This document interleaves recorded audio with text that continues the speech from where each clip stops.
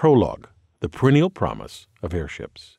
At 4 in the afternoon on Wednesday, October 28, 2015, a Pennsylvania state police officer fired 100 shotgun blasts into the nose of a runaway blimp.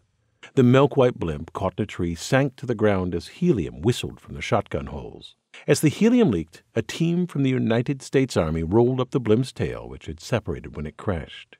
From the tail, a 6,700-foot Kevlar tether snaked across the rugged, wooded terrain. A team cut the tether with carbon steel-bladed scissors, Kevlar is used for bulletproof vests, into small sections which another team loaded onto a truck. 4 hours earlier, the blimp had broken free of its moorings at the Army's Aberdeen Proving Ground near Baltimore, Maryland. Although designed to always be crewless and tethered to the ground, the 242-foot-long blimp had traveled 160 miles north, crossing into neighboring Pennsylvania and dragging its mile-long tether along the ground, terrifying local residents. Fortunately, no one was injured or killed.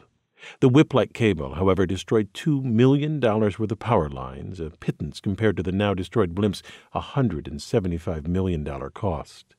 The escape blimp was part of the $2.7 billion Joint Land Attack Cruise Missile Defense Elevated Netted Sensor System, JLENS. It held aloft a radar high enough above the horizon to detect cruise missiles, drones, and other low-flying weapons. Despite its high price tag, the Pentagon rated JLENS as poor in reliability, unable to provide 24-hour surveillance. It was labeled as fragile, Pentagon speak for did not demonstrate the ability to survive in its intended operational environment. Critics called it a zombie government program, one that feeds on cash and is impossible to kill. It survived with the same justification used by proponents of lighter-than-air craft who aspired to create more than a novelty like the Goodyear blimp or the mere utilitarian and humble weather balloon. The wayward military blimp's promoters promised that this newest version of a lighter-than-air craft would solve one of the most pressing problems of our time. The JLENS blimp would watch the skies and sound the alert at the first hint of an aerial attack from a rogue group or nation. The front-page news of the runaway JLENS blimp was just that, news to almost all Americans and others around the world. Who knew we used lighter-than-air craft for anything besides covering the Super Bowl or golf tournaments? To several generations, an airship means a zeppelin, and their image is of the Hindenburg burning in the sky. Yet airships have a rich history beyond that of the iconic zeppelin. The story of lighter-than-air craft is one of empire and national pride, of technological advances and human perseverance, of ego and bravery. While the story of winged flight is predominantly part of every history textbook, that of lighter-than-air craft, though more glorious and tragic, is largely untold in the modern day. In their heyday, between the First and Second World Wars and before transcontinental airplane flight, airships the size of the Titanic were the preferred method of travel between continents. The allure of lighter-than-air craft to solve pressing problems can be traced back for decades. In 1997, 6 years after the first web page was posted, a company called Sky Station solicited $4.2 billion to build 250 antenna-equipped blimps to deliver Internet service. In May 1985, the British Antarctic Survey revealed a hole in the ozone layer over the South Pole, and a few years later, a professor suggested sending blimps that dangled electrical wires to zap ozone-eating chemicals. In the 1970s, the Ariane Corporation proposed a hybrid lighter-than-air craft that would take off like a jet, then float like a blimp. This aerial workhorse would inexpensively usher all nations into the 20th century. No need for costly infrastructure such as roads, railroads, tunnels, bridges, airports, warehouses, or harbors. In the 1950s and 60s, when nuclear fuels promised unlimited energy, a Boston University professor proposed a nuclear-powered version of the airship. The airship, the largest version of any lighter-than-air craft, carried the heaviest payload and traveled at the highest speed of any lighter-than-air craft. This superior performance occurred because an airship's construction differed dramatically from that of a free balloon or a blimp. The latter two are both pressure vessels. Their shape is maintained by the pressure of the lifting gas. In contrast, an airship shape is formed by a metal framework. The metal skeleton houses gas bags that lift the ship, and a cloth cover stretched across the framework protects the gas bags from weather. This structure enables an airship to travel faster than a blimp. The force of the wind generated deforms the nose of a blimp, while the framework of an airship keeps its nose rigid when cutting through the sky. The greatest advantage of the airship's more complex structure is the larger payload it can carry. For example, the proposed nuclear-powered airship was to be 980 feet long and would hold 400 passengers and 90 tons of cargo. For freight, explained the ship's designers, like motor cars and other bulky manufactured equipment, the airship would offer the lowest per-ton-mile costs between factory and destination. These characteristics of an airship appealed not only to commercial interests, but also to governments with imperial ambitions. In 1898, the U.S. annexed the Philippines as part of the spoils of the Spanish-American War. President McKinley promised to educate the Filipinos and uplift and civilize and Christianize them, though he worried his civilizing of the Filipinos might be impeded by Japan, the rising power in the region. American fears increased in 1905 when Japan surprised the world with its victory over Russia. If war occurred in the region, Japan could seize the Philippines. They were just 2,000 miles from Japan. The U.S. was 8,000 miles away. It would require 60 days for an American fleet to reach them. To create an early warning system, the U.S. Navy commissioned 3 large airships for long-distance strategic reconnaissance of the Pacific Ocean.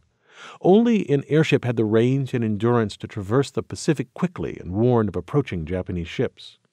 Not having the technology in hand, the U.S. military built, in the 1920s, an airship based on a Zeppelin captured in the First World War. They also bought an airship from Germany's Zeppelin Company and one from the British government. Although 2 of these ships crashed, their performance so impressed the military that they decided to build 2 airships twice the size of the test ships. Construction of the first ship, the USS Akron, began in 1929, and of the second, the USS Macon, in 1931. Almost 800 feet long, they were dubbed flying aircraft carriers. Airships revitalized Germany's national psyche after the First World War. When the Graf Zeppelin flew over the country in the 1920s, it soothed the sting of defeat by evoking for Germans their pre-war imperial glory, and the airship hinted at the nation's return to the world stage. Because Zeppelin-style airships originated long before the First World War, their appearance in the skies awakened memories of Germany's proud industrial past. Count Zeppelin designed his first airship in 1874, 14 years before the militant Wilhelm II became Kaiser. The first Zeppelin flew in 1900. This 26-year gestation of a German airship from design to flight coincided with Germany's rise as Europe's foremost industrial power. Its production of steel, chemicals, and coal increased by factors of 10 until Germany rivaled the output of the United States. A Zeppelin, in size and symbolism, recalled pride in a bygone imperial era when the nation's authoritarian government ran the country with efficiency. The trains ran on time, the streets were clean, and its superb schools drove the literacy rate to over 90%. Germany's public universities were models for the world. German scientists won a third of the Nobel Prizes for science awarded from the first one in 1901 until the outbreak of war in 1914. "What a paradise this land is," said Mark Twain after a visit to Imperial Germany. "What clean clothes, what good faces, what tranquil contentment, what prosperity, what genuine freedom, what superb government." After the war, this imperial culture, its institutions, traditions, and values were shattered beyond repair. The stability of the pre-war era was replaced by an intellectual free-for-all in the Weimar Republic. Expressionism in arts and literature, exotic Bauhaus architecture, atonal music, and in science, the revolutions of relativity and quantum theory.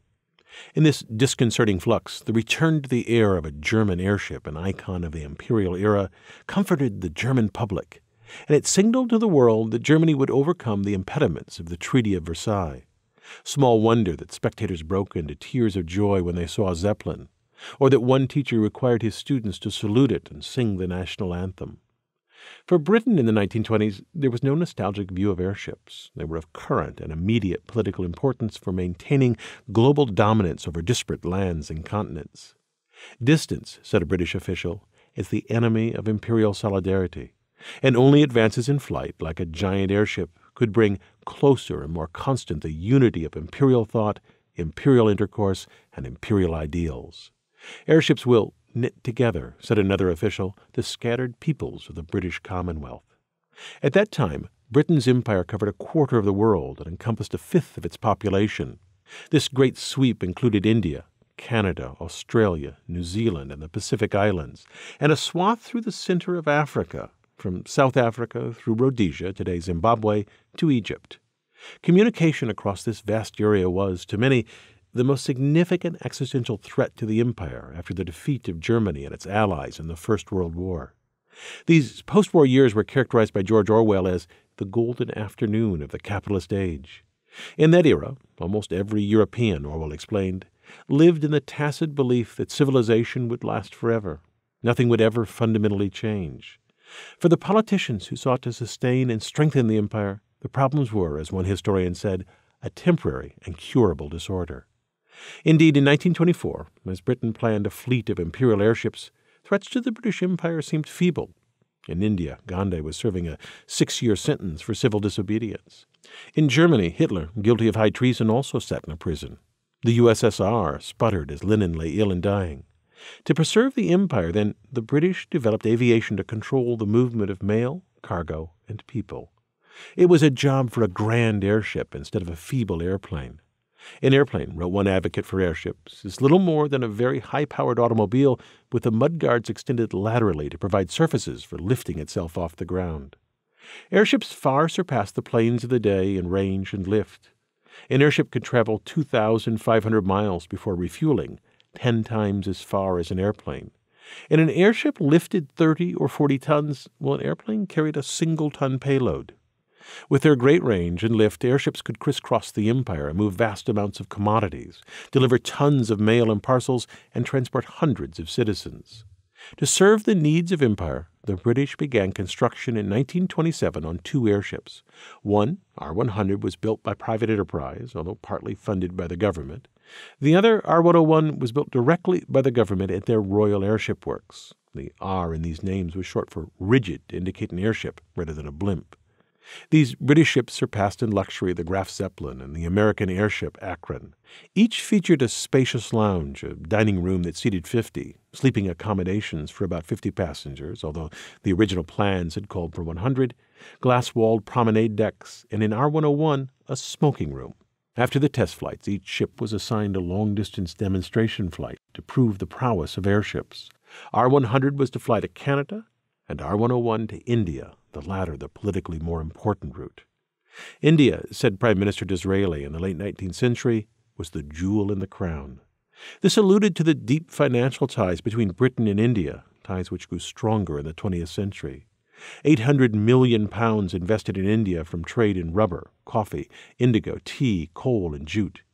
Beyond the tangible financial links and the geopolitical importance of India, the emotional bonds between the two cultures ran deep. By the 1920s, Indians were members of Parliament, one even a peer of the realm, and the British public thrilled to the exploits of Indian cricket stars, and India permeated the psyche of Britain's upper class.